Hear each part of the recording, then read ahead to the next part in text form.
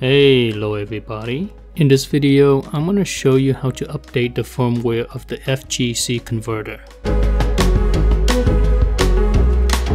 First, you go to their website. I'll link it in the description. Then you click on support, click on firmware, and here's our converter. I'm on PC, so I'm going to click this guy to download it.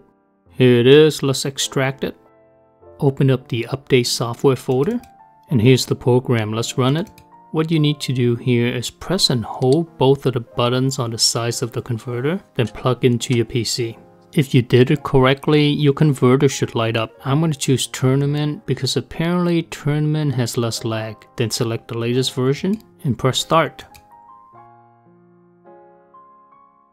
Alright, we're done. The firmware has been updated. You can close out the program and unplug the converter from your PC. Hopefully you found that to be helpful. If you did, give it a like, subscribe for more, and take care now.